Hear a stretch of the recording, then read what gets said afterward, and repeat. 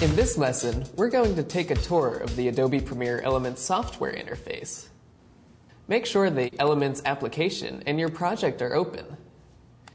Each area on the screen is called a panel, and there are three main panels: the Tasks panel, the Monitor panel, and the My Project panel. Let's start with the Tasks panel, which is on the top right of your screen. At the very top of this panel, you should see the word Tasks with a downward-facing arrow next to it. If you don't see it, go to the Window menu at the top left of the screen and select Show Docking Headers. You can also choose to hide docking headers if you want them to go away. At the top of the Tasks panel, there are four colored tabs. Each tab represents a different type of task. When you open a particular task panel by clicking on it, the panel changes to reveal options related to that particular task. The Organize task panel is where you'll capture footage, import other media, such as stills and music. This is also where you'll see all of your footage, or clips, music, stills, narration, or anything else that you'll use to create your movie.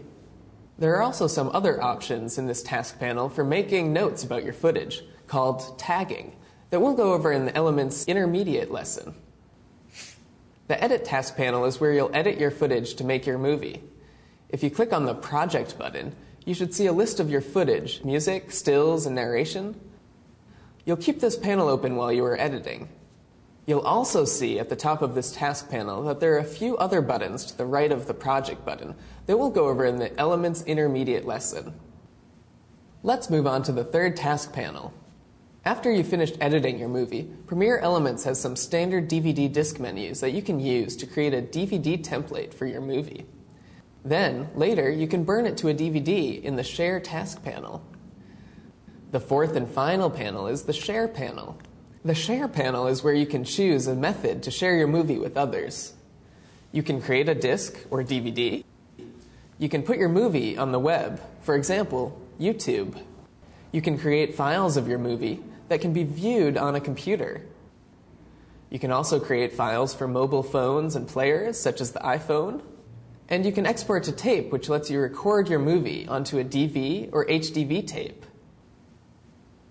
The top left panel is the Monitor panel. This is where you can view your movie, trim shots, apply effects, and create titles. Notice the VCR type buttons at the bottom. Finally, at the bottom of the screen, you'll find the My Project panel. This is where you'll assemble your movie, putting your shots into the desired order.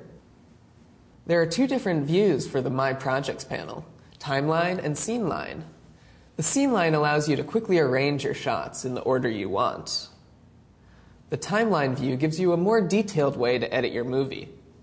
You can switch back and forth between these two views. You might want to make your first pass of the movie in the Scene Line view, and then go to the Timeline view to refine your movie.